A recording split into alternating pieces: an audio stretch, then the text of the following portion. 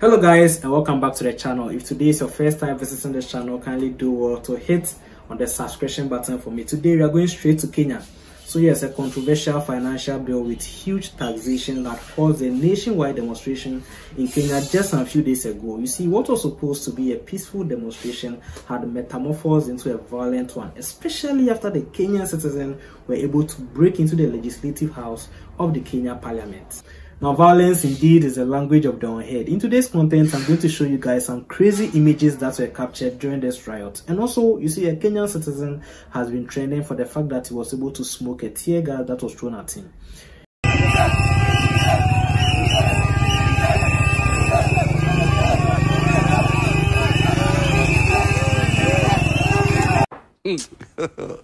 God have mercy upon us.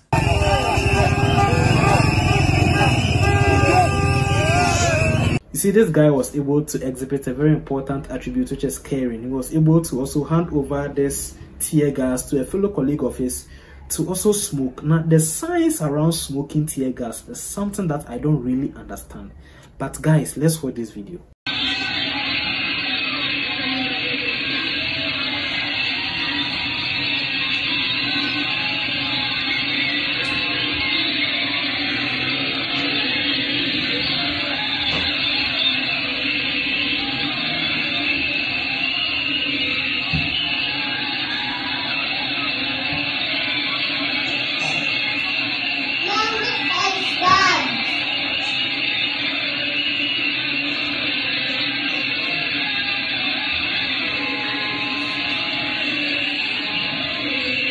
As you can see from the first video, it looks like he was actually leading, that particular group of protesters. And from the second video, you could see these two guys seriously smoking the tear gas.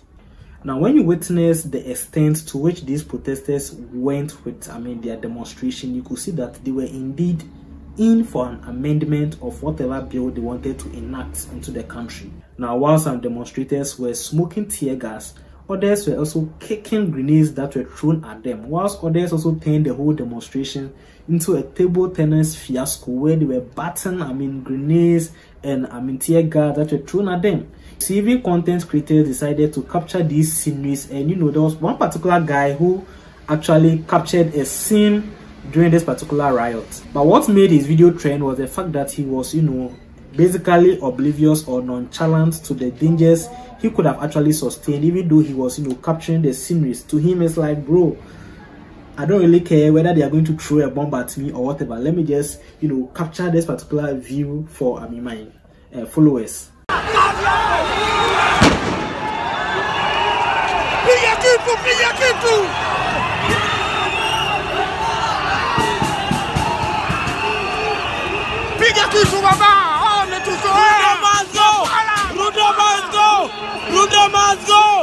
So just when we thought we had seen it all, we then saw even priests giving free water to these demonstrators to just boost their energy for the demonstration.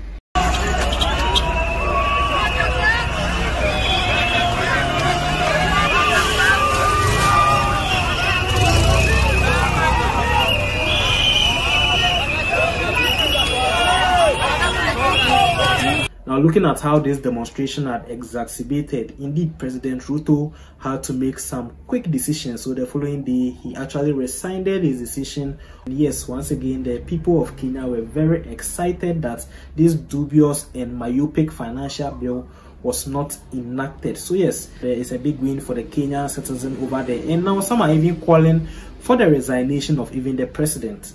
You see, as a Ghanaian citizen, the big question here is, should leaders always sit down and wait for a citizen to react violently before they will take important steps? Because currently, when you look at the inflation and even the taxation rates in Ghana here, they even surpasses that of Kenyan citizens. However, the Ghanaian citizen has been the most tolerant. Is there going to be a call for action or a wait for reckoning? You decide.